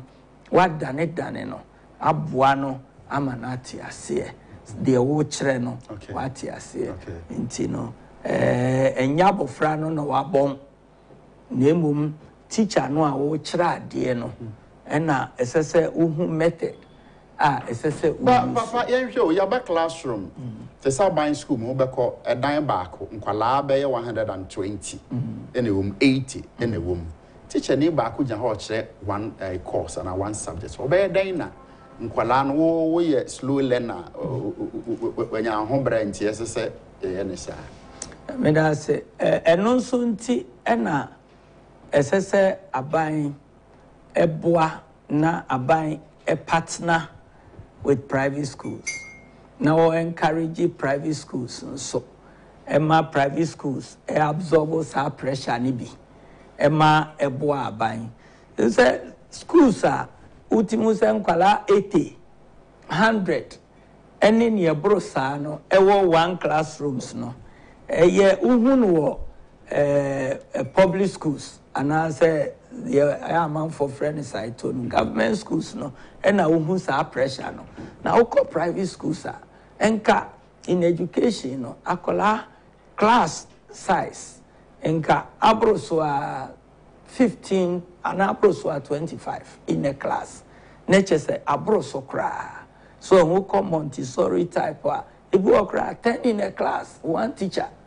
So na ochra bofra na de nti o wa bofra bia ho adaje but wo behwe no ye tu kwala 80 90 ni amano one teacher o ma the two teachers kra enye effective say on betimi akoran ahu abofra bia ne problem ene kwan ya obefa so aboa na ma na timi aba up enti no ompenifo nhwe na facilities no enye more na class sizes no yentimi entity so me time was so but obi send me question me say me misama on misama no wada roma ss senka ye call 3 years then 4 years then na ka jiri say me da say ye mu bebre e call no 4 years na 4 years no nhihye no say enke you betimi akọ 4 years at the same time 3 years no say the tie no brea say you betimi ama system na ye dwuma yie na eniema ye consistency aba ye yinu mu a ende enka 3 years no betimi aboa na say the ye to the bia ye pushi niema a wholesale promotion any ade ni ye rush system no unhu time a wodi beye we unhu time de beye we uya ya na ye pian kwala nso omonko ni sade 3 years no emwa because we be pia to say 3 years abofra you be go school this year second start school want to make go school this year or be ko start next year until usha part of ne academic calendar na swate obesha na 3 years na so na 3 years no wakotwa 2.5 years and now 2 years na o say onko so no awie SHS enso a obewie no sebe letter kra ontumi nchro ne papa bi na campus watimi aye ti ehọ no ne mpanifo ehwe ne yie na yen tutu ya ebeboa me da say Reverend Emmanuel Mensa Sapon ene no twetwe nkom no ene de wo de afani mempa papa ye do ase se obae okwa ye chia Prince of Peace asafumane baase asafumanyina baase nyomba akwem de pa asem bi ameka de bi ameye kese bi sa yesu se ebe ne fa na the second stanza no say da se me bisa ne se bisa se yesu kan no sa na so obema me ho kwan baba Nyamisha also. Sambra bio. Sambra wechi. Okubofo Sambra wechi. And also your presbynyum. Inti ya de chair. Papa. Nyamisha munyina. Ya betutwe enkomo foforo. Mene Asomaning Patrick Darkwa. Dodo no afre no Pope. You be didi enkomo afa kede Mpatamu MPP amanyoku no baby MPP we breaking the 8 you know is it by word of mouth ana se biribi wo ho a SMPP for ye na do you think say automatic ana breaking the 8 you know automatic ana se biribi wo ho a omo esese wo mo ye na no aboa ema ne omo esi wani so no want to me adru ho enti mene owura Asomaning Patrick Darkwa ono wo kedi abaton peso ano so mpatemu ha na me so me frenti nso meto aba ho enti ye be didi nkomo na ya hwe fi se ena SMPP no dodo no e kan say yes nanka omo wo opportunity on betimi a break 8 because NDC or Mapenda that John Romani Mahama is not an option for Ghana now. But that's MPP for Nankasa. Someone said that you're money may Obia sorry or Casasa or Pe Obia sorry or Becasasa ain't breaking the 8, you know. Is it possible? Is it visible? You bet to me, I am an A. Is it feasible? Ebe sir. Many in Wakwaba. Yeah. Now how you there? Yankopon. That's it. Can it say? Nyamadum kadiboko, boni biensi. Say so what the more seats, mona seats here more day until one orphan constituency. We did this be nomination abakwa fan wa kujina. Yami aduna APA nomination MPPB our Kenya constituency as well. A team member for and a party for. Say come say a ora Pope Yabase Oba now Besuma ya crowd. Say a call Akosum a year kede and a quabibidum. Okay. Yamra Yabeba Hosona Yanko breaking the 8th MPP for Making. Sabre money your ye near ma more yen or man yimu. And then your ma more yen more party no mono. Would you this breaking the 8th? No, is it possible? Breaking the 8th is highly possible, but I get possible sakeke. I got in possible sakeke and say at the end of the day, what will happen within our party? Your premise is able and the chairman, she will break 8 and I break 8. Okay. Where 2016, Brian Brayans and a year back power no. I think say a fee. Okay. As a political party. Okay. A fee Brian Bray adapt a polling station na kitubia and shy be mad that kind of thing. Door to door, ye congo for fee no more casano. I'm say 8 years and we look so satisfied. Say we are embrace here break 8 no. I go to make us and say party for both. Oh, okay. A form for both. I'm being honest. And it's the truth. Polling station executive. Of course, campaign, Taleka, who buy, we sound say, and 10 a party by winner. And no, Canada, Japan, or Bohmond. So what I say. And society panel to then I can say on Conquer campaign. Then they move with any panel, so on Conquer campaign. First and foremost, where me say ye twebus ya to na me twebia akonya ba e wo se metimi dia akonya ne bi. Okay. But me twebus ya to na edu ona ga se me da bi o tua to no ba ta o ndi o ntimi hu sese obedi bia ene na ya no. Vote ye one, you vote ye one. Be vote ye one. The president of the Republic of Ghana and another government vote ye one. Said the media one. Some CEOs, some ministers come office person no person no munya encounter no, they are not even ready to see you. And for more. People are angry. Oh, for me say you person about sometimes we office and you be risk out. If the information be there, bro, if your ministry no want to tell if you send the form no and somebody call maybe enko just give the person a listening ear say oh dear bra. You come say you need for power you do me you contractors for you need the MDC for power MDC for yeah because you say you MP before I contractor for where's that lie content bomb bars when you be but in there by to saying you don't go to take a member be say how many people have you built your party not build they say your party for your contractors some boom you build them and if whichever government come you need their services. How many people built? So they say, yes, as political party, say break it and break it. ABA make us say you want to one party accommodate pa.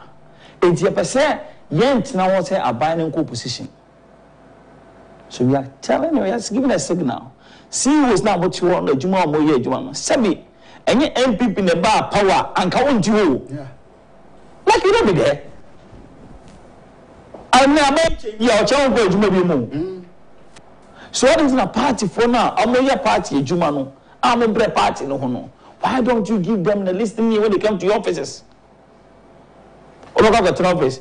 Party for about you, now, Omaha, you know, Omaha for children, no more. You come back and meet, you need them. You are called float, you are called campaign for the telecount. And the police station is the telecounts. And for the tele posters. And for the democratic rallies. When you are a party, you will hear free.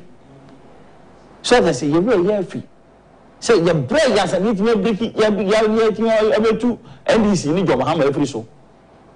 Over 1 million votes. Because I said then I say you about 500,000. And go for free. Sabre numpua. Nanya man call say no. And I sort say you believe 500,000. It is Sabre and go for Brosono. That means money position. I don't know. And I'm going to say from now to December 7th, we have a lot of work to do as a political party. I'm being honest, I'm being frank to the party. Sure? So party take position, you're got Thai candidates be king. Yours your position. So party you imagine say, okay, you're 137 MPs because it's here no, you have so bill bar more support, so party will be protect your man. We are telling the parties that then we should be ready for position. Already, you go back to your party more. You go back to your party no. Almost all them you understand? Yes, all them and you say no as so. Now the no no as no. When he say, or me has nothing to lose, because I do bit me to have a perform. But what was as in so no? And now I saw who a year. Share. Yet to me, any of papa could you and me international and back you. We can do it, it is possible. Share, they say, we see a presidential primacy a quay. You realize by you. All the stakeholders, someone who but and from a nakuina, no. I was a time any woman, a casa. No, the penya nakuma a Tony yam. Because my press statement be a PR which I don't want to believe say it's true. Say volunteers, groups of within the MPP are qualified on our work in Agyapong to go independent. Which it is a bad signal. See, I'm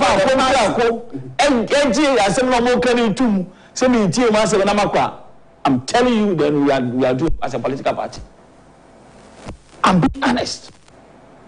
I'm just the circulation now, me who on various platforms, you know, just propaganda machine be a ecoso.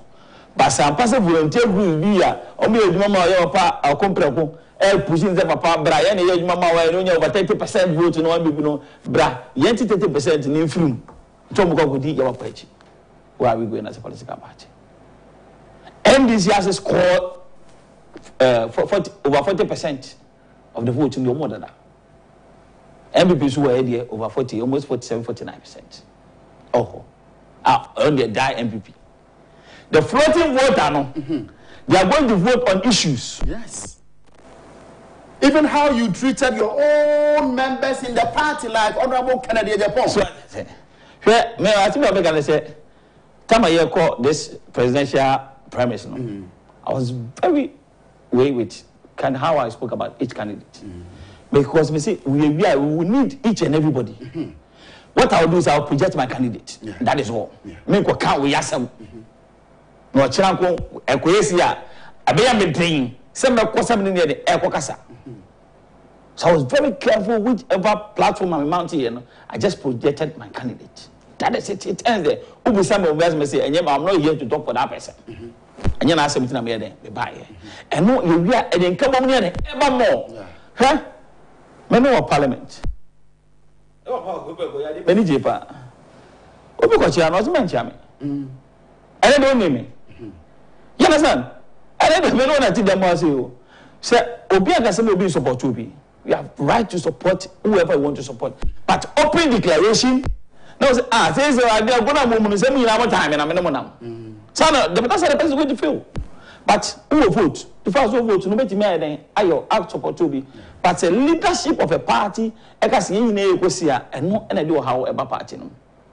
And that's one thing we should look at. The promise here, let's party executives. No party executive should rally a support to a candidate. Because we say king, independent baby. And independent doma, baby, you know. 137 no. And so about you. Yes. Because most MPs are likely to lose their primaries. And it's a fact. Maybe I'm a man. You have power, but to make us say constituency be opposition. But the mechanic constituency be about home. Because the opposition as a political party. I'll be honest. Okay? Oversee a purple to you maybe your home, you can't even point one. Say yeah, by ye. And Juma, Yanabo Tinya say the former MP, chief compounds, clinics, schools are always in Nano, and you know white elephant. I can move. Whereby near MPs in Abbott also, young MPP are buying and also, and the MP and also. Those projects have been left at SA with the taxpayers' money. With the taxpayers' money, which we are accountable to Ghanaians. Obi koto about Kede, we say, and then my idea koto about my MPP. Okay, when a party sets in, you vote no a bit dropping. Okoka semenka, because a party assembly.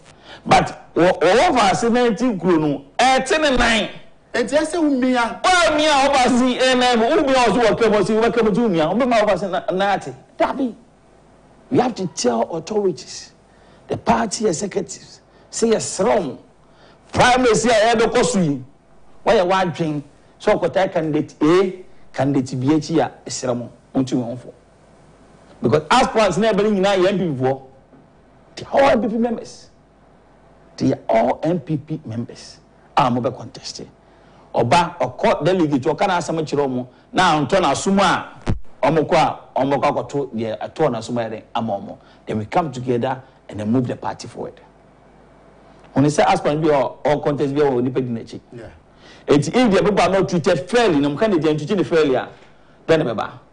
We are for Monje campaigning. They also live with their families. Almost when Kakanjo is a Konakotwaba. And the election here by single majority. 50 plus 1 vote. Every as a plus 1 and 1 kotono, and I ain't in break it, you know. And I'm saying, and go for me a support to vice president. A man be winning flag bearer of the party. And before no some nominate my vice president, a man winning a flag bearer of the party. So now it's in the position of the vice president. Sir, we could be before and I think we could be almost I want you almost supporting me primacy. So the vice president office is campaign team, they should be careful not to engage themselves in this parliamentary election. I'm being honest. Because Obi be vice president, you are MP. Or supporting, or making sure you mama vice president me here. Obu MP no or than why you and the some people voted against vice president not because of him, but because of MPs from the constituency. Yeah. Can I or compare Agyapong one at an also too? And also the constituency. Yeah. It was about me. I don't buy that. But honorable Agyapong, every new one also too. That should tell you. Say voters don't what you know. Our delegates, they are descending now. They can read between the lines. Say we ever buying, we am buying. Oh yeah, because say me ko ya man yourself. Na me baby say also your contract idea. Me gidi say wahu efi abem. Oh, I don't know again. Maybe I am in that dream. Na and I know I'm a say wa koye assume station ho no. Oh, ade. Oh, okay. Ade. Manage ye pa. E ma me hunu say ampa. Say necessary yo. Se wonni mu de America che. E ba ho nyina ameti ni nyina. Ansa na o pa no be ba so na e ba ye nyina ameti ni nyina and I have all the evidence. Hey, and what is some? Yes. What is some?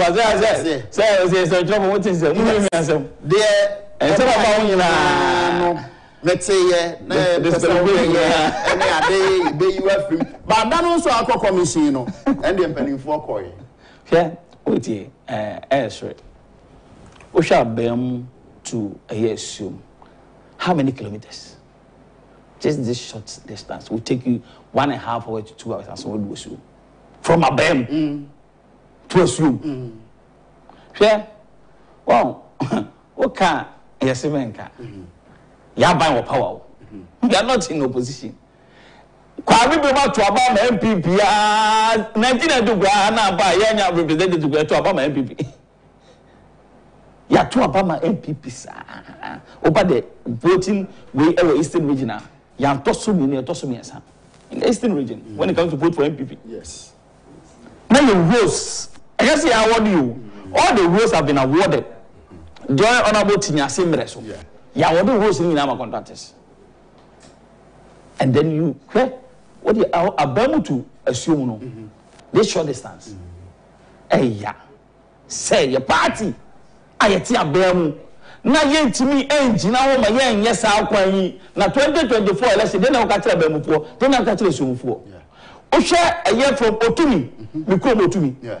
To New Abrem. Say see adane trata kwan. Otumi to New Abrem adane trata kwan.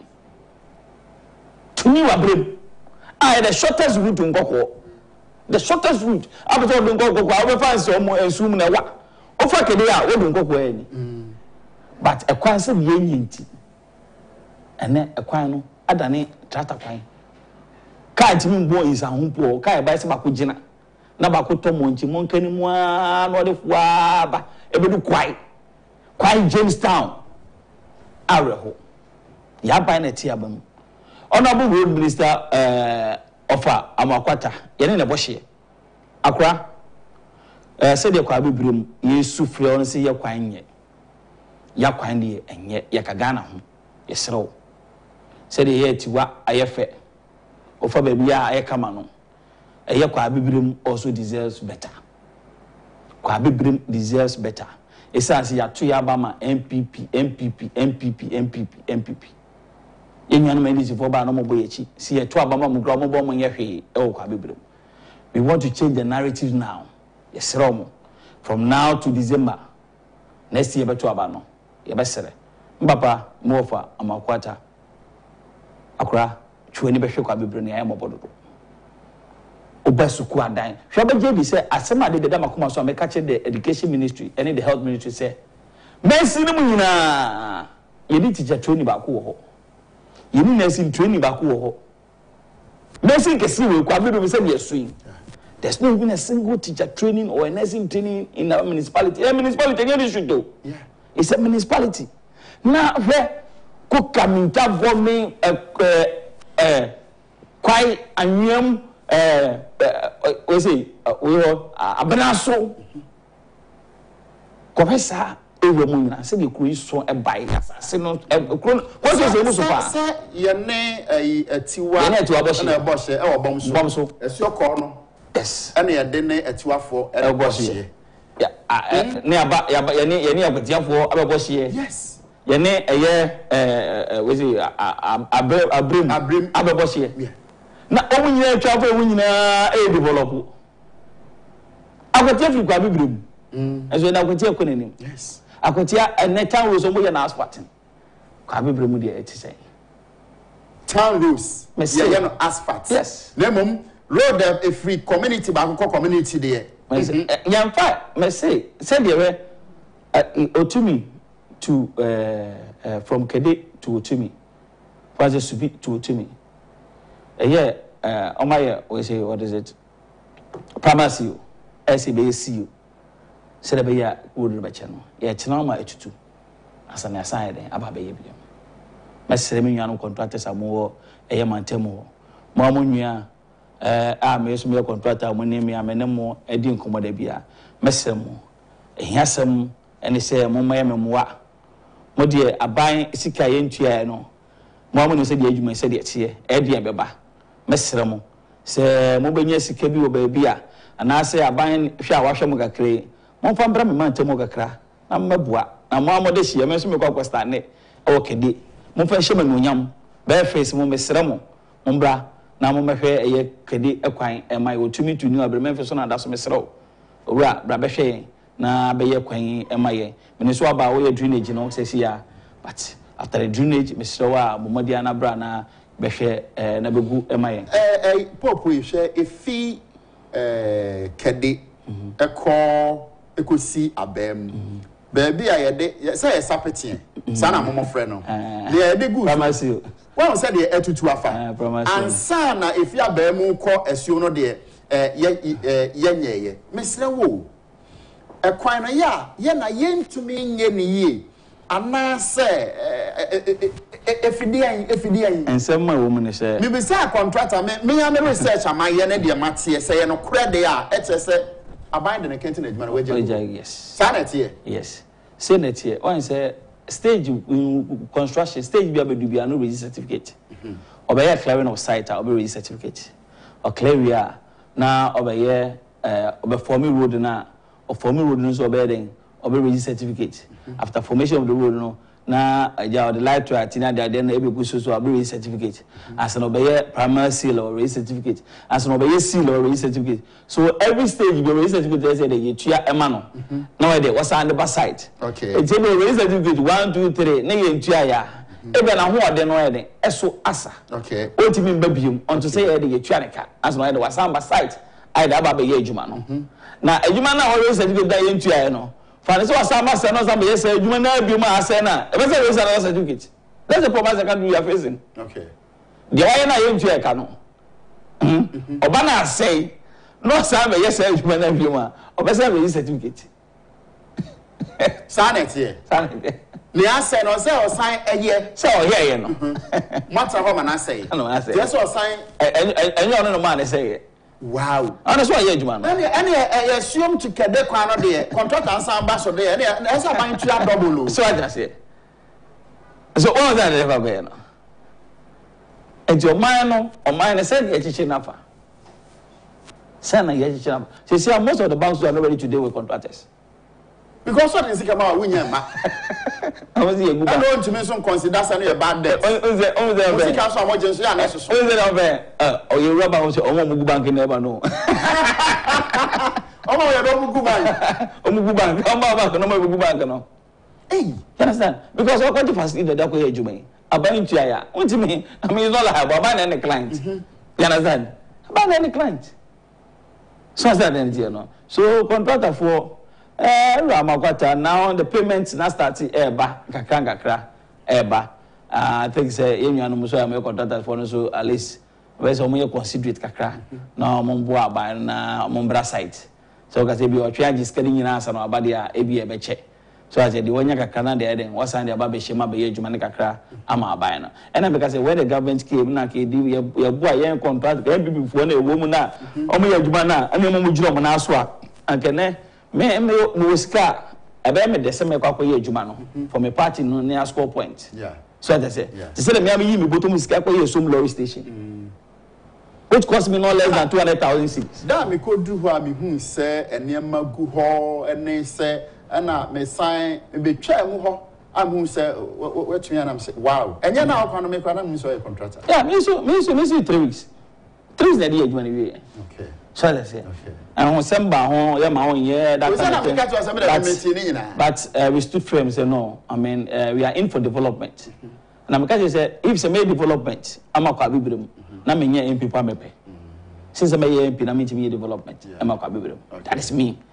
When you say you see toilet, a year in Quantanine. 7 years. Not toilet in Yusuda. Only me how I know in Sukeke. To what connecting is you? My 2 boys were connecting in no ama a toilet no. Oh, and a toilet in the Bayejuma. Okay.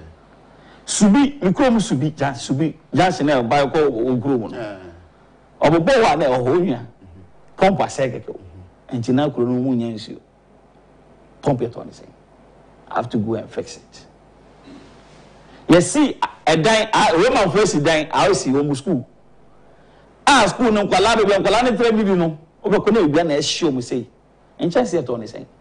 And I'm a boss one from our office. Many government appointee, many minister, and many see you. Micron bombs so then, or bombs could be.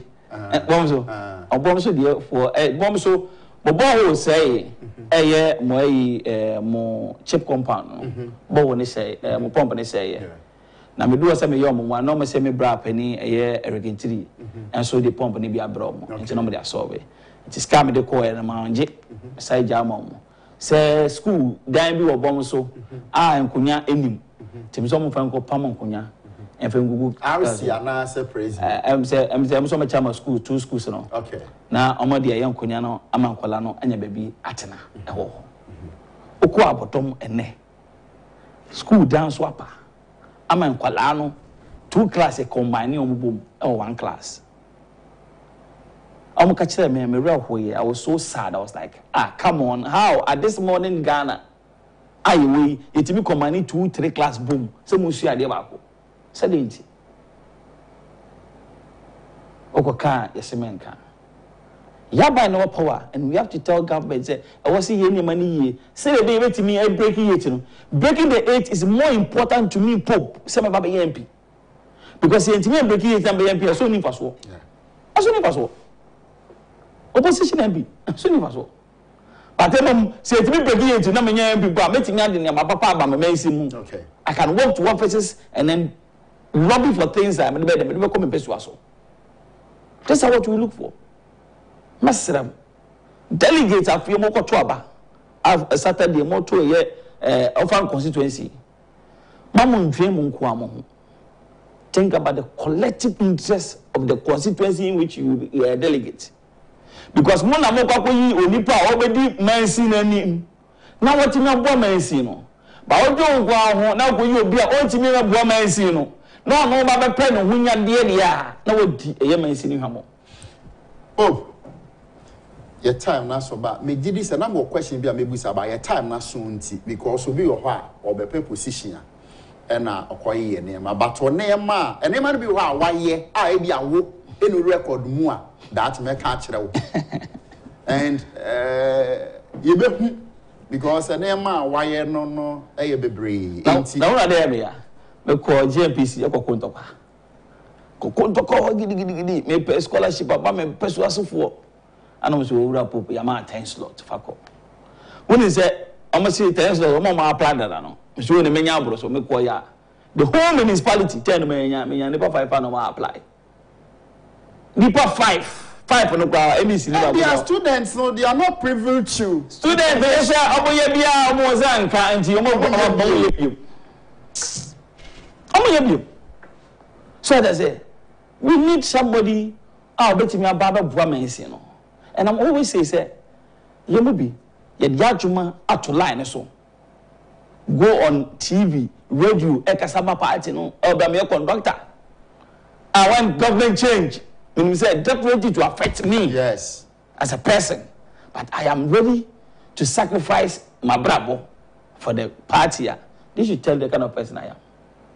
My dream home. Okay. Name of my dream men in Ghana for my dream before.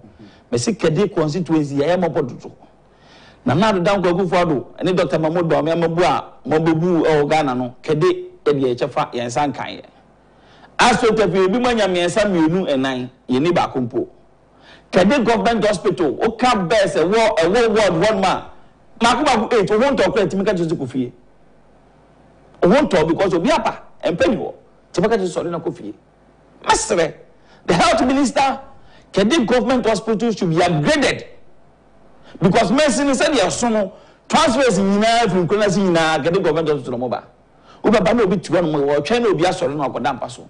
Mesramo Mr. Abain Yabain also Rajamanu, Mr. Health Minister. Chuani ever Kedi government hospital. Na Kedi government hospital. Sebi. Waka say a check company who will be closing and do the standard of a check company will be crucial. Now, medicine in Abba Benyansa hospital way as hospital. Mr. Now, health, Moya Hospital, nursing training college. Okay, Yamofan any genius at home. Teacher train a bimbra academic sinum. But see, I train to two company bonnet. Because education, medicine, 2 minutes education, education. Now, for 93 years, assuming you're able to me because of Presby. School ane wo ti mesremo mesre emrano akachi benkechi de kra. We have 1 year ahead of us. We can start something and then develop Kedi constituency. Na ya fire to mapa efra na Kedi ya yemo bododo. Kedi ya yemo bododo. Ye nana ene ti akonya so nana adodan kwa akufo-addo achema ndeshi ye sere otwe ne behwen achenkwa na enu musika so brim ene udu Kedi a Efarie. Islam. Oh, medo ase. Obani on no twetwe nkomo yi eye Asomaning Patrick Darkwa. Dodo no afre ne po. Eno kreni waka say na da foforo mema na bana ne nema waye no ye di ho nkomo. Reverend Emmanuel Nensasapon so beboae. And Hannah Bebma kwamam di dwumadi no nyina asie. Medin erikwaku antwibu asia ko. Iho Nyankopon ya adomo a oche bese na ahia. Se maka che kwasi nensen se ball no. Aha, fe na na fe no automatic ball. Automatic ball. Aha, fe na maka. Na me adom ochina. Mam for me twam. Ena amachiba na birthday Frank Asomaning Darkwa ayado do na fa aba owa woshi. And on birthday. Happy belated birthday, Frank. Okay. Ababa ko. Why? Me da se nyame admo ochina be sane ahia me mamu ene hwa ahenewa.